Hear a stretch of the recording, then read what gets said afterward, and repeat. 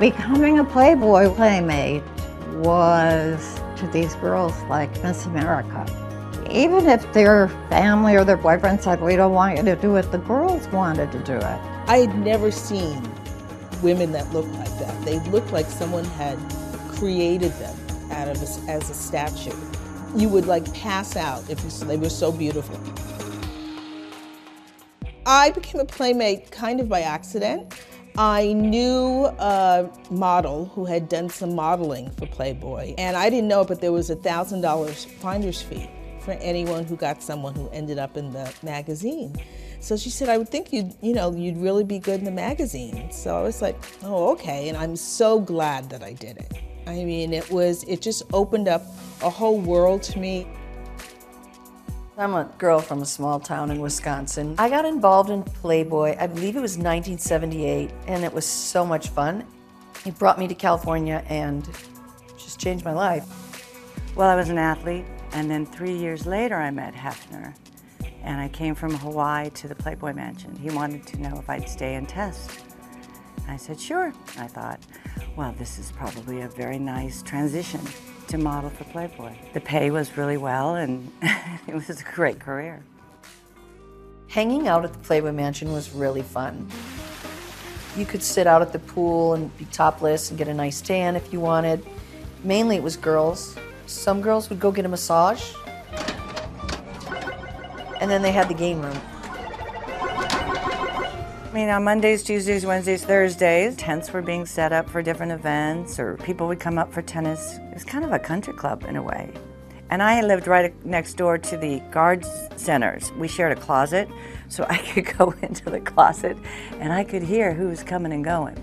So I'd go, oh, okay, oh, that'll be fun. I'll go have lunch with him. If I wanted to go and talk to my favorite author, I could sit down and have lunch with him at the mansion and talk to him and have a real conversation. I used to go to the mansion a lot because I was hungry. I was an actress who didn't work very much. I always knew that I could get a great meal. There might be some interesting people to talk to. You would meet producers and directors at the mansion. It was a very good stepping stone back then. Every Friday night was movie night. They'd come up at 6 and have barbecue and swim in the pool outside. And Hef would always say, it's movie time. Movie time. Movie's about to begin. And then everybody would finish and they'd go into the living room and get their popcorn. And we always got first run movies that you couldn't see in the theater yet. The parties were unbelievable. And it was elegant. Everybody dressed up cute.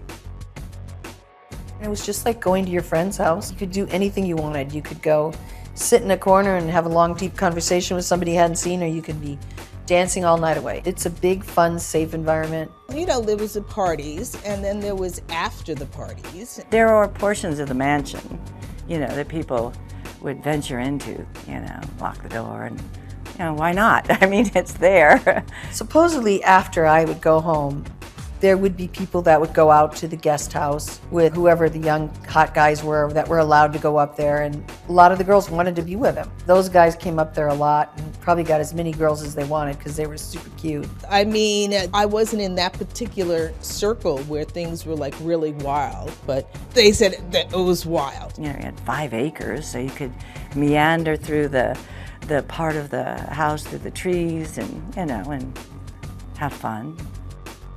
You were an object. That was the point of it. But anyone who misbehaved got banned. I mean, just banned. And there was lots of security. If you were ever in a compromising situation, you could pick up the phone and call them in the guardhouse. Everybody kind of knew, be nice, be gentle. If the girl wants to give you a number, that's fine, but there was no pressure. I believe the closeness between the Playmates was because we had so many events together, and I think the girls all just kind of kept in touch. And of course, some married and moved away and didn't ever want to say they were a Playmate. You know, they were embarrassed. That was a one-time thing. They never did it. But most of them were happy with their decision and happy with all the friends they made. I don't think at this age in your 20s that you're thinking about the future. You're just enjoying the moment, and it was fun, and it was exciting, and it was adventuresome and new. It was just a wonderful sort of sorority to be a part of.